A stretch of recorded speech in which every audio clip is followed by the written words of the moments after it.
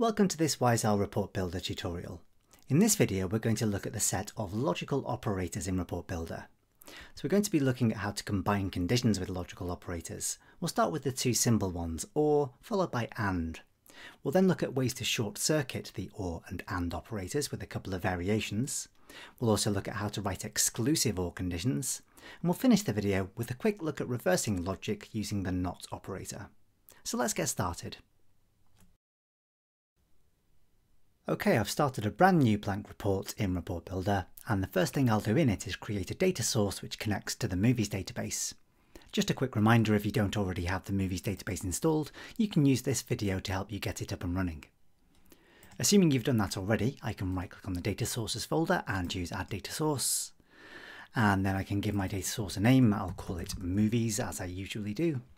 I'll create a connection embedded in the report, click the build button to help write the connection string, enter the name of my server, which in this case is ./SQL2017, and then select the database name from the drop-down list towards the bottom. So in this case I'll select movies. I'll click OK a couple of times, and then I can create a basic data set. So let's right click on the movies data source and choose add data set. I'll call the dataset films, and then I'll use the query designer to help me quickly select the columns from the film table that I'll need. So from the tables folder I can expand the film table. I'll include the title, followed by the box office dollars and the Oscar wins, just 3 fields this time. I can then click OK and OK again when the query has been created for me. And then let's add a basic table to display those 3 columns. I'll get rid of any objects in the report already by selecting them and deleting them, and then removing the page footer by right clicking on it and choosing remove page footer. I'll replace the content with a new blank table by right clicking and choosing insert table, and then simply assign those 3 fields to the 3 available columns, so title, box office and Oscar wins. I'll just position the table in the top left hand corner. I'm going to modify the font properties just to avoid the text display bug which you may have encountered if I switch the font to a different one and then switch it back to its original. When I run the report I should be able to see all of the results. I'm just going to do one last thing and sort this table so that the most profitable one, or the one with the highest box office dollars, appears at the top of the list. So back in the design view I'm going to click into the table first, and then right click on one of the grey boxes around the outside so that I can choose Tablix or TableX properties. From there I can hit the sorting page and then click the add button, choose to sort by box office dollars and change the sort order to descending or Z to A. When I click OK and then just quickly run the report again, there we go, the film with the highest box office dollars sits at the top of that list. The first calculated field I'll add to this dataset will create a column which describes a film as a success or a failure. And to be a success, the film must either have a box office dollars of greater than $1 billion, or it must have won at least 1 Oscar. So I've got 2 separate conditions to test for which determine if the film is a success. Let's right click on the films dataset and choose add calculated field. We can then create a new column name. I'll call this one success with OR. We'll have several different versions of this column using different operators and functions. So success with OR, and then we can click the FX button at the right hand side to launch the expression builder. We'll use an if function to test this condition, and if you've done this before you'll know that you can expand the common functions category and head to program flow and find the if function in there. So if you can't be bothered typing it in yourself, you can just double click the if function name to have it typed in and the set of round brackets or parentheses opened for you. The first condition I'll test for, I'll check whether the Oscar wins is greater than 0. So I'll head back to the fields category and then double click Oscar wins so that I don't have to type that in myself, and then say greater than 0.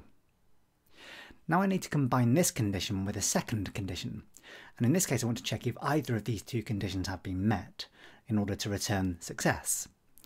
So to compare multiple conditions in the same if statement, you'll need to combine it with a logical operator. If I head to the operators category and expand that, and then select the logical or bitwise category, I'll see a bunch of different logical operators in this section. The one I'm going to use in this case is called OR. Now this is used to perform, as you can see from the description, 2 separate tests, and if either return true, then the whole thing returns true. So I can either double click to insert that, or I could have typed it in myself, and I will want to put a space either side of the OR operator there as well. Then I can build my second expression, my second logical test. So I can head back to the fields list. I can then double click box office dollars. In this case, I'll type in greater than or equal to, and then type in a 1 followed by 9 zeros. So for 1 billion. I can then type in a comma to move to the second parameter of the if function, and the argument I'll pass to that parameter will be the word success. So if either of those two conditions have been met, I'll return success. I can then type in a comma and then open up some more double quotes and type in the word failure. So if neither condition returns true, the result will be failure. So that's the entire expression written out. That's what it should look like. Let's give it a quick try. If we click OK and then OK again, we can then add the success with OR column to the table just by clicking and dragging it from the fields list. Hit the run button to check the results, and there we go. So at the top of the list, the films that have made more than $1 billion are all reported as success. And then a little bit further down, when the box office dollars drops below $1 billion, we can still see that films winning at least one Oscar are reported as a success, whereas everything else is considered to be a failure. It's a little bit unfair, but hey, that's the example we're going to go for. Next, let's see how the AND operator works. We'll combine the same two conditions but using AND instead of OR. And to avoid writing out the exact same expression again, let's right-click on the existing one and choose Field Properties. We can then click on the FX button to launch the expression builder, and then simply copy what we've typed in there. I'll copy everything except for the equals operator there. I can then close down that expression builder dialog box, and while I still have the Dataset Properties dialog box open, I can click the Add button to add a new calculated field. I'll call this new one Success with and then I can click the FX button at the right hand side to open up the expression builder again. I'll then just paste in what I've copied, and this time I'll replace the OR operator with the word AND instead. So in this case, both conditions must be met in order for the if function to return success. Let's click OK and OK again.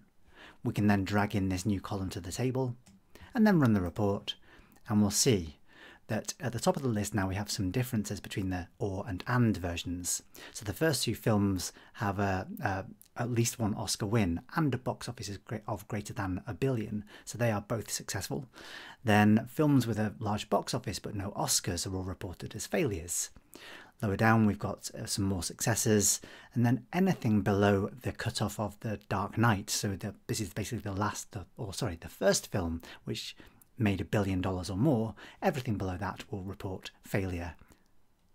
Okay, so that's the basic difference between AND and OR. In Report Builder, both the OR and the AND operators have a short circuit version, which can potentially improve performance when you're testing multiple conditions. Just to demonstrate quickly how that works, I'm going to right-click on the success with OR and choose Field Properties.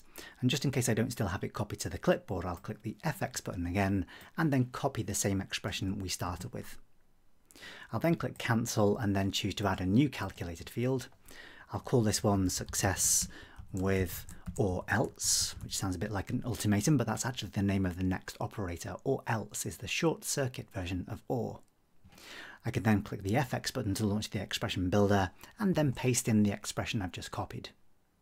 Just to have a quick look in the operators category and the logical subcategory again, you'll find the OrElse and the AndAlso operators listed in the same list along with and OR. The example I'm going to use in this case is OrElse. Now the difference between OR and OrElse is that with the standard OR operator, the conditions on both sides of the operator are always evaluated.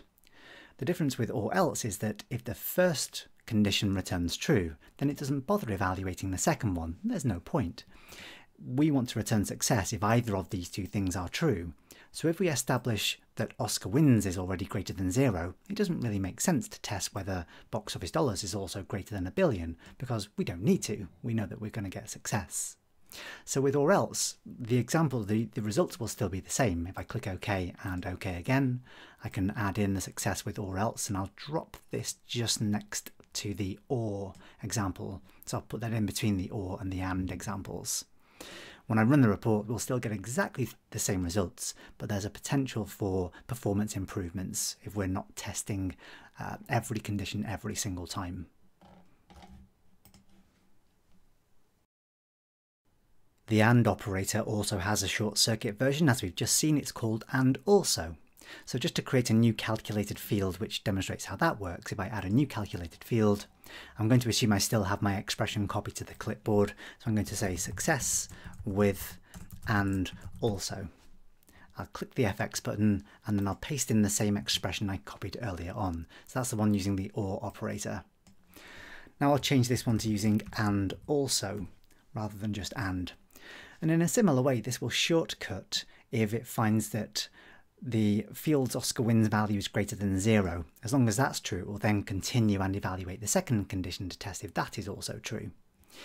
If Oscar wins value greater than 0 returns false, then it doesn't bother going on to test the second condition because it makes no difference. Both of these conditions have to be met in order to return success.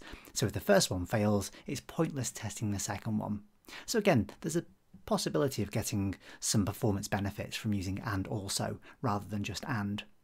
If I click OK a couple of times and then we can drop in the success with AndAlso into the table, we can run the report and just compare these two columns. We should be getting exactly the same results with AND and AndAlso, but the evaluation works slightly differently internally. Now let's look at a slight variation of the OR operator. I'd like to include another possibility for my films. I'd like to be able to describe them as a partial success if only one of our two conditions has been met. If both conditions have been met, there'll be a complete success. If neither condition has been met, there'll be a failure. So to do that, I'm going to add a new calculated field to my dataset. I'm going to call this one success with XOR. The X stands for exclusive, so it tests if only one of the two conditions is true. I'll hit the FX button to launch the expression builder, and this time I'm going to use the switch function rather than the if function. There are three possibilities here, so rather than writing a nested if, I'll use the switch function instead. I can open up the common functions category and go to program flow, and then double click the switch function to have that inserted for me. I'll try that again, there we go.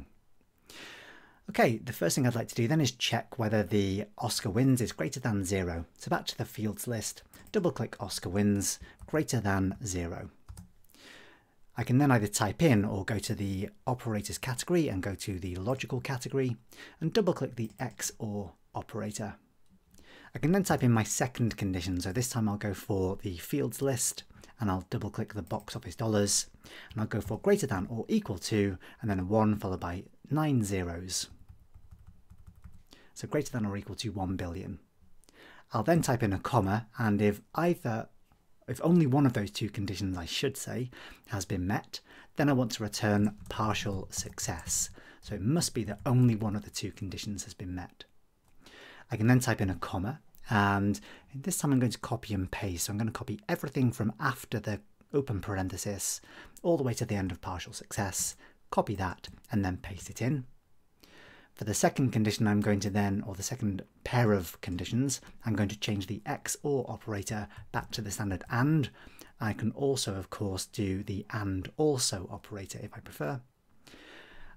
If both of those conditions have been met, I can say complete success. And then if both of those conditions have failed, then the film is a failure. So I can add a final condition. I'll just shortcut this to true. There's no point explicitly testing that both conditions have failed. That must be the case if I reach this stage. So I'll enter a shortcut of true, followed by another comma, and then in some double quotes, the word failure. I can then close the parentheses, and that's the entire switch function written. If I then click OK, and OK again, I can add the success with XOR column to my table, and then run the report just to check the results. So the first couple of films in the list have matched both conditions, so they're described as a complete success. The next few have only matched one of the two conditions and exclusively one of the two conditions. So I've got the box office is at least $1 billion, but the Oscar wins is 0. Scrolling down, we can get past that then and find some failures. So when both conditions fail, the film is a failure. And then again, when I see only one of the two conditions met, I get partial success.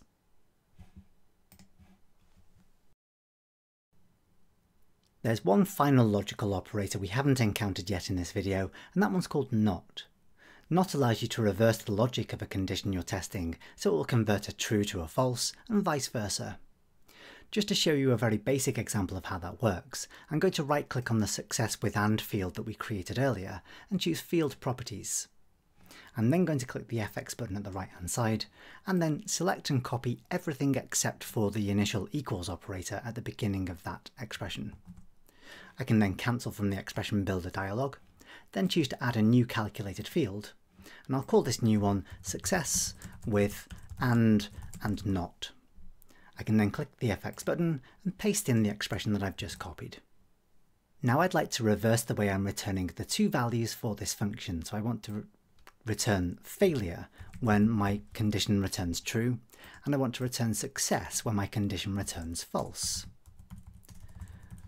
In order to make that work, I have to reverse the value returned by this pair of conditions. So to make that work, I'm going to wrap that pair of conditions in a new set of round brackets or parentheses. And then to reverse the result returned, the true to a false and the false to a true, I'm going to place the not operator immediately in front of those conditions. The not operator works slightly differently to the other logical operators we've encountered so far. Things like and or, etc. all sit between two logical tests. The not operator always sits in front of a logical test to reverse the true to a false and the false to a true. So having done that, if I click OK and then click OK again, I can drag this new column in. Let me sit this one just next door to the success with AND, so just before the X or expression. If I then run the report again, I can see that this new column returns the exact same results as the previous two with and also. So I get success only when both box office is greater than or equal to 1 billion and Oscar wins is greater than 0, and failure under any other circumstances. It was a bit of a convoluted example to demonstrate how not works, and you'll see not used in some slightly simpler situations in later videos, but it was worthwhile just including in this video so we've seen the full suite of logical operators.